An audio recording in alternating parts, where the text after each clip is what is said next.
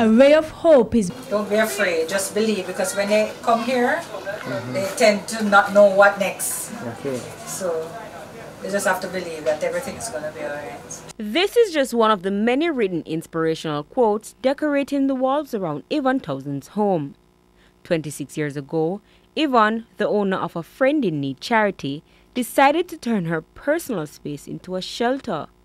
Through the charity, she offers meals to the mentally challenged and a home to the homeless. Cast all your care on the Lord. She's a former police officer quitting the force years ago to become a full-time caregiver. I remember going to the court and the judge asked, a little boy said to the judge, "Your Honor, if you send me home, I'm going to kill myself." And I volunteered to take that child. And from that time, the judge has asked, "Miss Townsend, can you take another?" And that another becomes 112 to date. Those she shelter range in age from a few weeks old to adults. But how does she do it without having a steady income? We have a thrift shop, and persons will donate material items, and from these we sell at a minimal cost, ranges from $50 up. So what is being sold for today, that money goes to buy the food for tomorrow, one day at a time. And trust me, it has been good, because little is much when God is in it. Yvonne also caters to abused women and HIV victims. Just recently, she gave shelter to a mother of twins.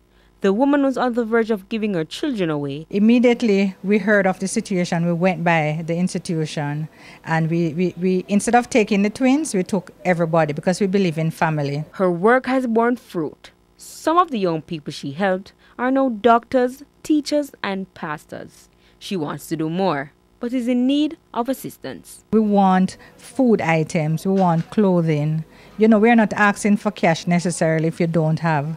However, our greatest need right now is a motor vehicle to take the children to school, to church. You know, we have young children here who, you know, sick in the night, and we have to wait until in the morning. We could rush them to the hospital, but, you know, we have vehicular constraints. So please, everybody help. One Cocoa Full Basket. With a ray of hope, I'm Kian Morgan.